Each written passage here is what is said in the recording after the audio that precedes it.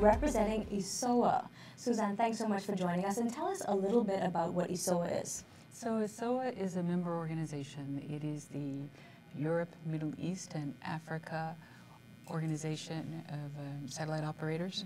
And our organization includes 21 satellite operators, as well as manufacturers and insurance brokers, and including members of the regional and national satellite organizations. NIGECOMSAT is a member, RASCOMSAT is a member.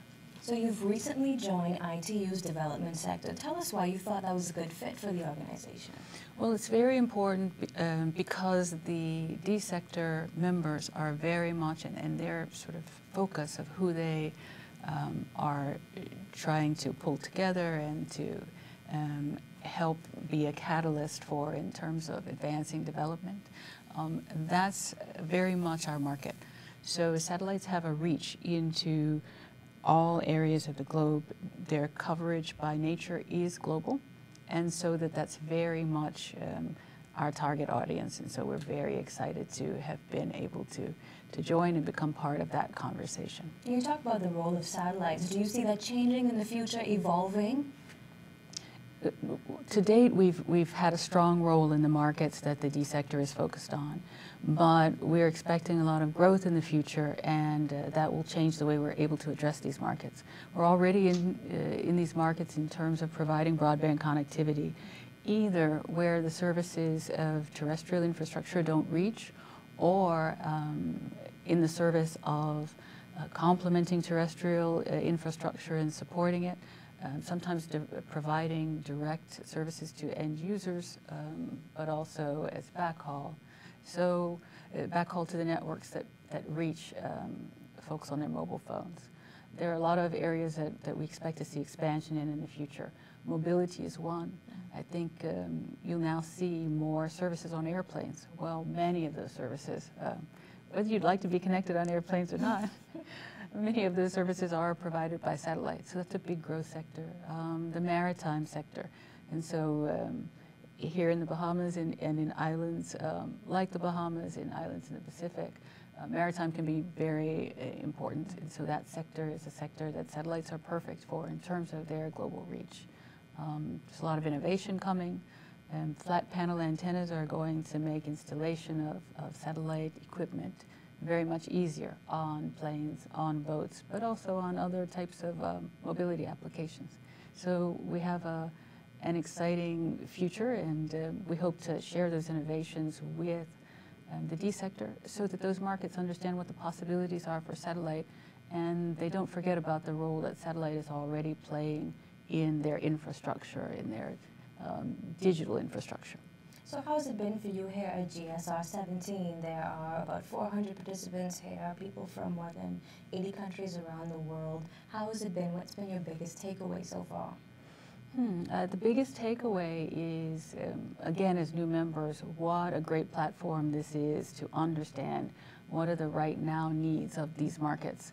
And they can be from the very basic to how do I get your particular types of services to the more remote or the underserved portions of our market, to very cutting edge things such as cybersecurity, which once you get the networks out, there's still very real sort of issues, economic issues about how you fund infrastructure, but then cybersecurity is a very, very sort of detailed technical issues. And so the benefit of D sector for the members and for us in understanding what problems we want to help our customers solve, that's the biggest takeaway. This is a very good platform for ESOA. Okay, so there are one of the best practice guidelines that are under discussion here at GSR is incentives that regulators and policymakers can put forward for affordable digital services. How do you see that challenge?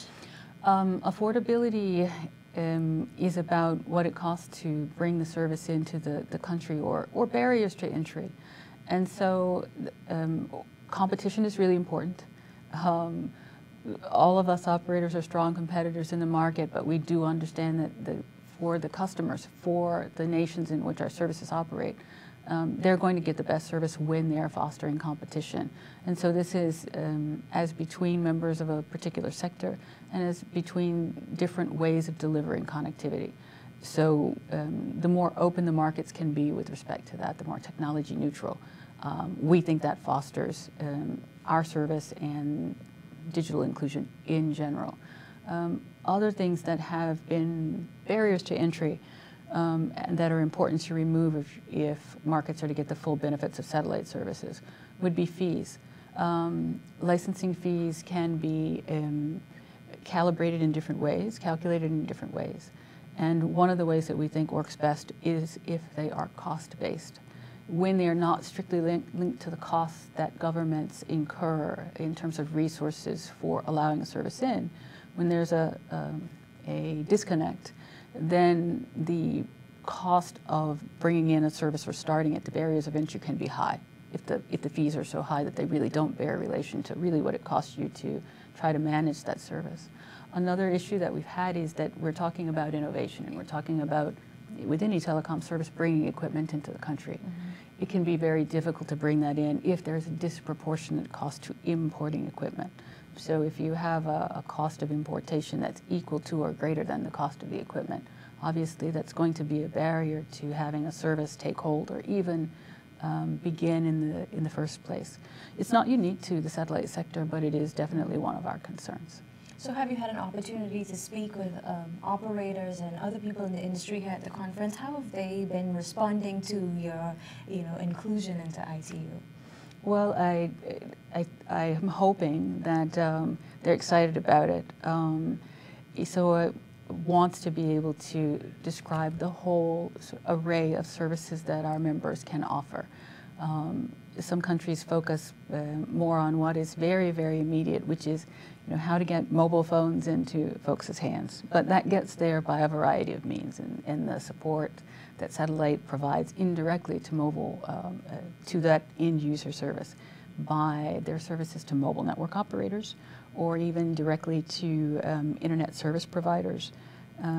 That's something that we are able to help communicate on behalf of all of our members. Each member has a slightly different project and product and a slightly different approach to the market, but we're able to explain how our membership is part of the infrastructure that gets all digital services out to markets that are here in attendance at the D sector. So for example, we've talked here about digital financial inclusion, just basically banking, and the many ways that you can facilitate banking in cities and in remote areas using satellite services. So just an example. Great. Well, I hope you enjoyed the rest of the symposium here. We're chatting with Suzanne Malloy, representing ESOA. Thanks so much for joining us. Thank you.